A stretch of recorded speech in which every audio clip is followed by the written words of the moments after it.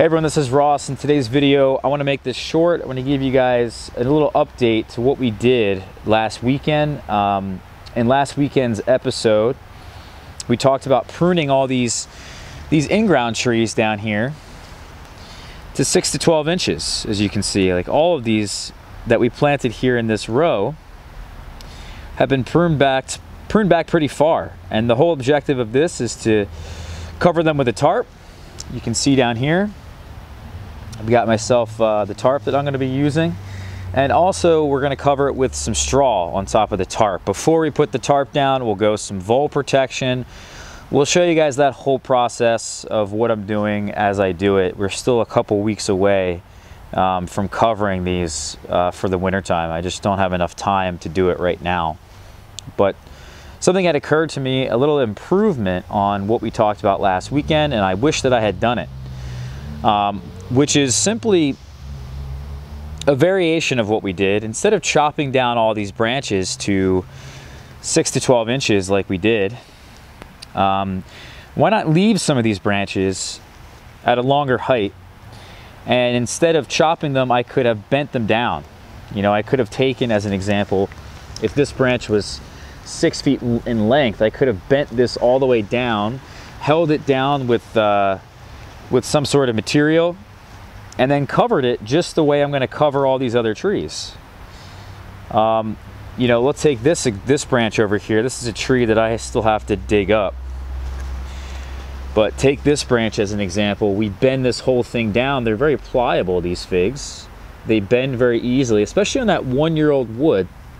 We could have bent this down all the way down to the ground and then put something over top of that. And by having this growth in here, the following season that's much larger, that has something that we didn't prune so heavily, as I've talked to you guys in the past quite frequently, is that when we prune our figs very heavily, when we do a very hard pruning, whether that's the winter cold that does that for us, or if it's by our own hand, we just have less fruit.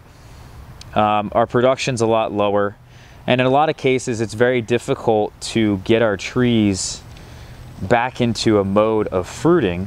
We can have very mixed results depending on the variety after such a hard pruning. So one little counteract point of this is to leave a lot of these new branches of the year, leave them alone and just bend them over. And then the spring comes, you uncover, and they bend back straight up in the air, and they put out a ton of fruit. And in addition to that, you actually have new branches that come up from the base, and we'll restart that process for you next year. So it's one different way of doing this, and I think it's actually a better improvement. I think it's a definite improvement onto what I did this year. So I can't actually experiment with this, which really stinks, because I've already chopped back every single tree.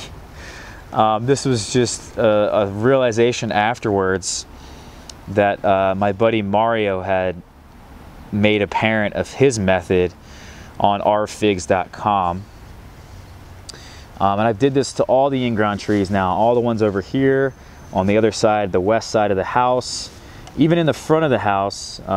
They're all chopped down, and I can't really accomplish this goal, this experiment here.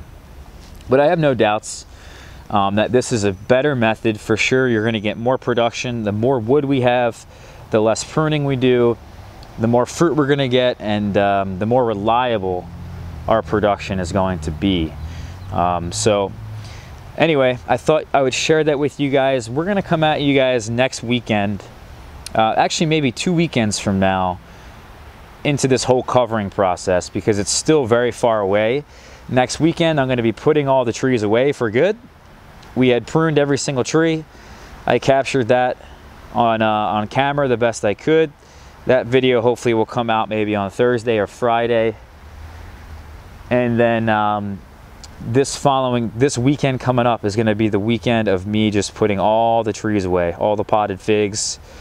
The following weekend after that, which I think is Thanksgiving weekend, we'll be putting all these trees away or the weekend after Thanksgiving, we'll be covering all these trees with the tarps. We'll show you guys how to do that, the different methods of winter protection, because we're going to do 2 different methods this year.